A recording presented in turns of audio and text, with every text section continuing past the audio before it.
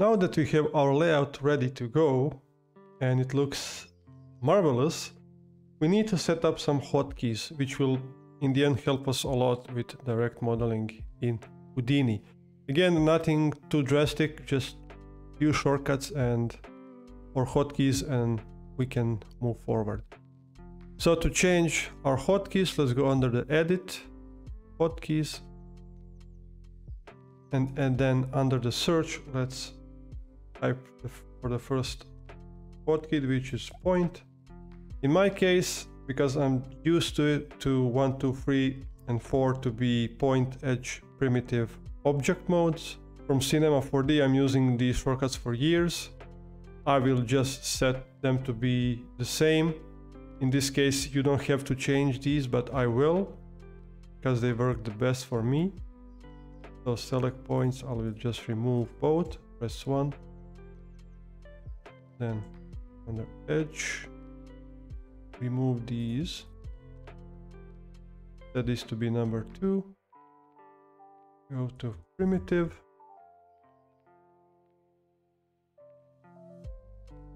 Then select primitives. Let's remove this and set it to number 3.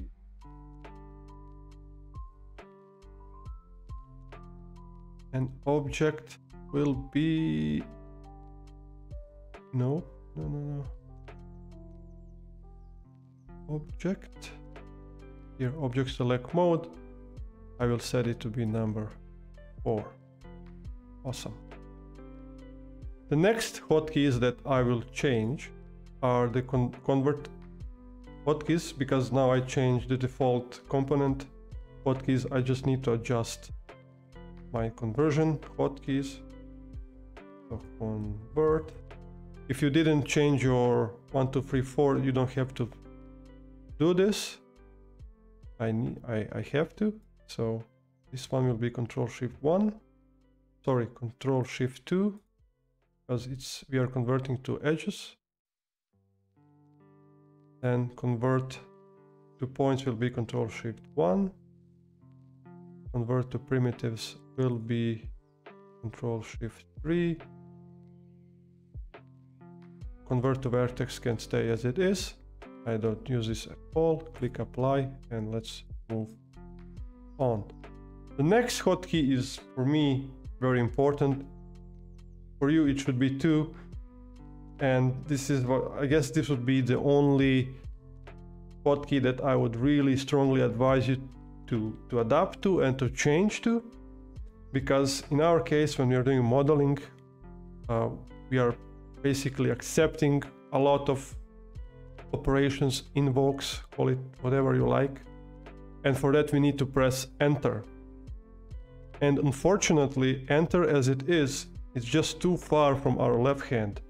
So if we are keen to use enter as it is, we often would need to move our hand from left to right, which can be really pain in the butt. I don't want to do that. I'm not doing that. So what I did, I changed enter to be the key from the keyboard, which is under the escape, and in Houdini is used for restart selection.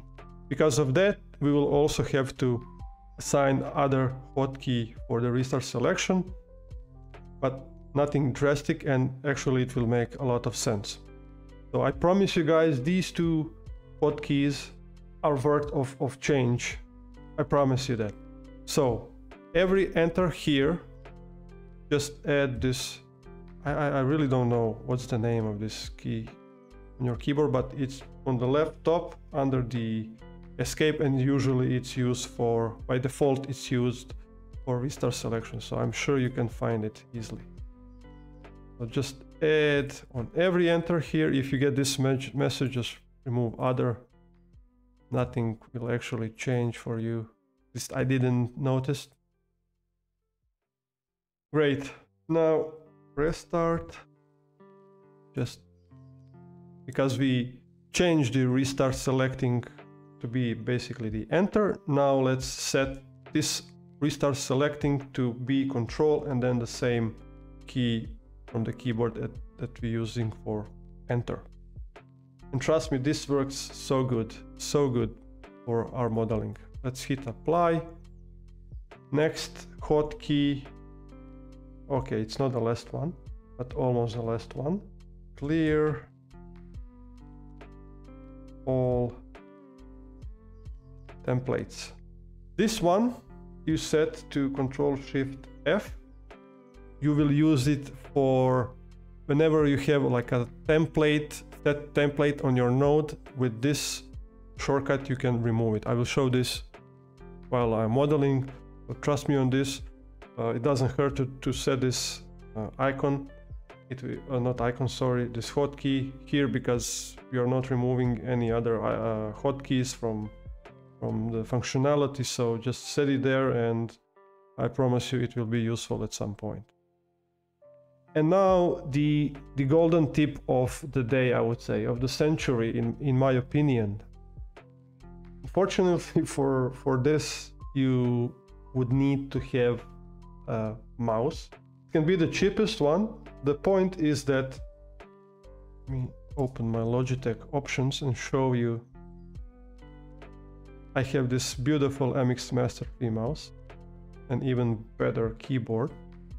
But in my case, to Houdini, these three buttons, actually these two buttons and then this horizontal scroll on the mouse, are so useful for modeling that, yeah, it blew my mind when actually I figured that I can use this with modeling, and I will just show you how I'm using this. Now for these two buttons, I'm using already default hotkeys that Houdini predefined, which are page up and page down. So in my case, this one is page up and then this one is page down, which basically gives us the ability to go over the nodes from the viewport. And just quickly to show you how this actually works, let's accept. Let's just add a cube.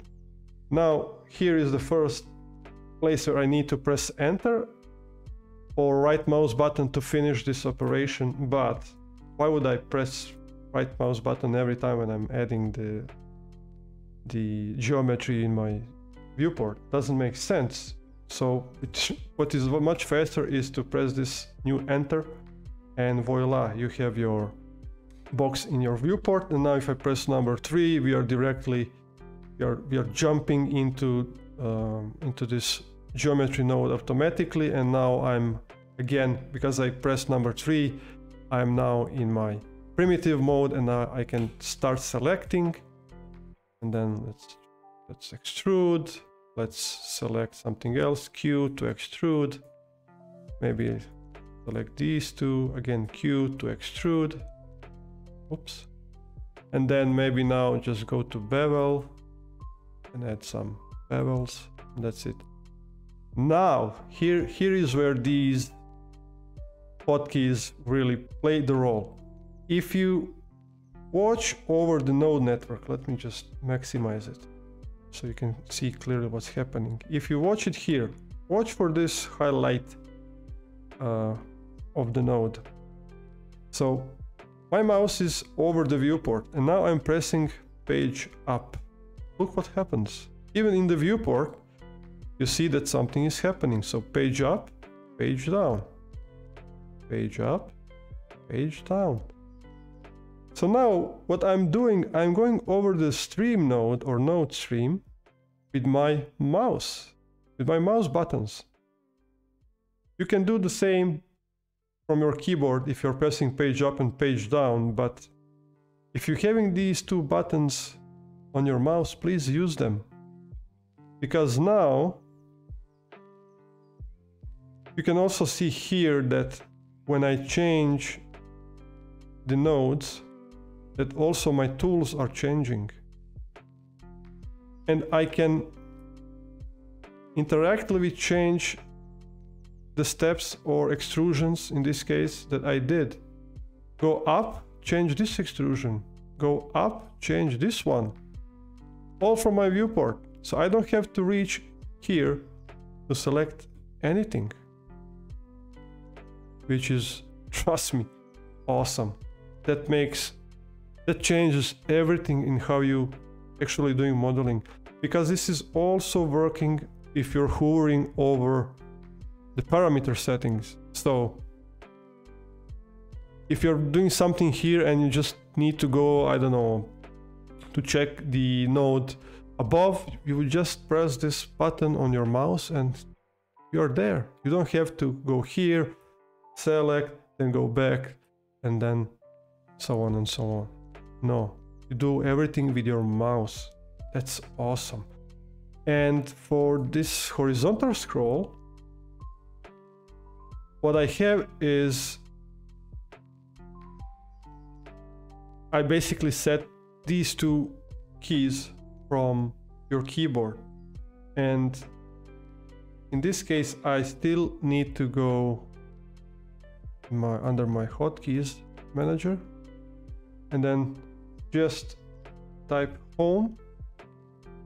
And you will see here that move to first operation is your home on your keyboard. And set this to be a dot. Okay. And then end. Move to last operation. Set it to be this shortcut or this key on your keyboard. Press apply. That's it. By the way, I just noticed that. Yeah, this is our new enter, by the way. If you are still don't know what key I'm using from the keyboard, it's this one. So under the escape. Sorry, I just missed this totally. I don't know why. So let's press accept. And now, again, let's maximize. Now check what's happening in our node network. My polybevel 1 is highlighted, but now if I am in the viewport, you can see the mouse cursor. If I'm using my home, we are jumping to our first node. And if I'm using end, we are jumping to the last node. So home, end, home, end. And yeah, guys, that would be it.